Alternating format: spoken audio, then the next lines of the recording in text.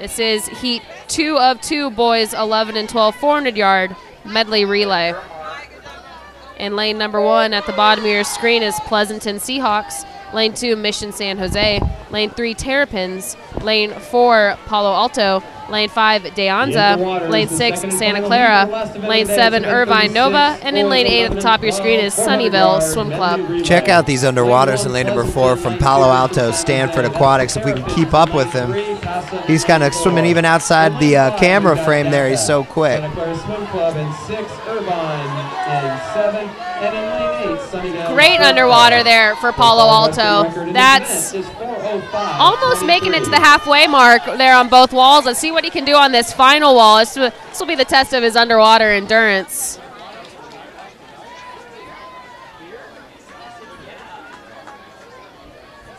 Looking like he got maybe 7 or 8 kicks off that final wall. Great leadoff leg for Palo Alto there in the middle of the pool. Sitting second, 2 lanes above him in lane number 6, that's Santa Clara Swim Club. Leadoff for Palo Alto, 10030. And then we did not get a split for the Santa Clara team up in lane number 6. Oh, it did, 102.02 for Santa Clara on the leadoff as they transition now into the breaststroke, and Palo Alto maintaining that lead 25 yards into this breaststroke.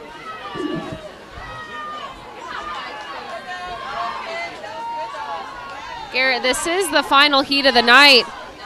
Swimming World, check out all finals races can be found on demand on the event landing page. So if you missed any races tonight or any future races here at the Far Westerns, check out that event landing page for the finals races here at the 2011 Far Western Championships. Pasa still out in front, and they are extending the lead through this second leg of the medley. But keep an eye on Deanza Cupertino in lane number 4, now coming up to challenge for second.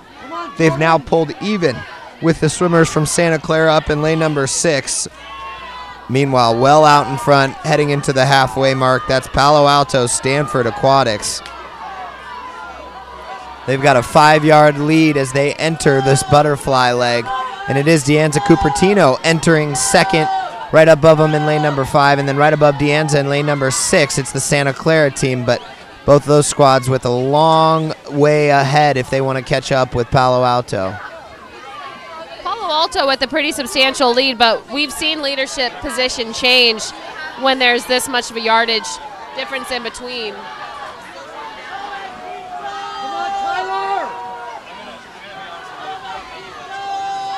De Anza trying to stay right on the feet there of Palo Alto in lane 4.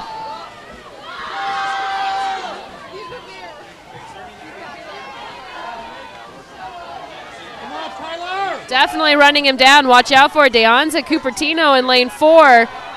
These boys might be neck and neck heading into your anchor leg, and this would make the anchor leg the most exciting because we're going to have a neck and neck race here between Palo Alto in 4 and De Anza in 5. The front half belonged to Pasa. It looks like so far in the back half it belongs to Deanza Cupertino, who entered this anchor leg with a slight advantage, but Pasa now rallying back. These guys are dead even heading into the first turn on this anchor leg. Pasa in 4. Up in lane number 5 is Deanza Cupertino. It's a good race in the pool. Lane 4 is Pasa. Lane 5 is DACA. The boys are still neck and neck halfway through this anchor leg. I don't even know if you could say who has a slight lead. It looks like Cupertino to get his feet on the wall first, but maybe the slight advantage going to Palo Alto in lane number 4. Just over 25 yards left to go. The boys are flipping almost simultaneously. In lane 4 is Pasa. Lane 5 is DACA. Definitely one of our most exciting races of the night. Anybody's race. Your champion this year in the 11 and 12 boys 400 medley relay is going to go to lane number 5. That's Deanza Cupertino, 408.12. Second place, Palo Alto, 408.76. And third place, lane number 1 down there at the bottom of your screen, Pleasanton Seahawks.